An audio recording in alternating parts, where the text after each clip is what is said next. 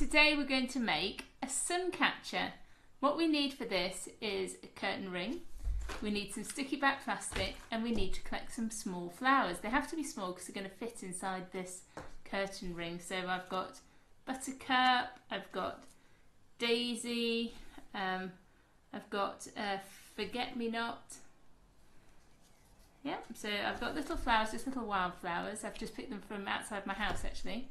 The first thing that we're going to do is we're going to cut a piece of sticky back plastic so it is twice the size of our curtain ring. Now that the piece of sticky back plastic is cut, I'm going to peel it back and I'm going to lay the curtain ring on top. I'm just going to peel it back part way. So here is my curtain ring. I've stuck it onto the sticky back plastic and I've just peeled back the protective paper part way.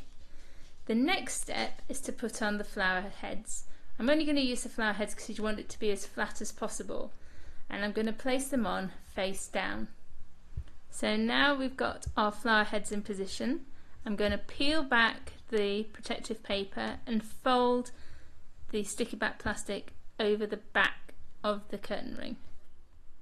Now the sticky back plastic is folded over, the next job is to cut around the curtain ring.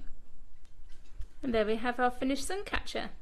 I've stuck it onto the window and it looks brilliant with the sun shining through.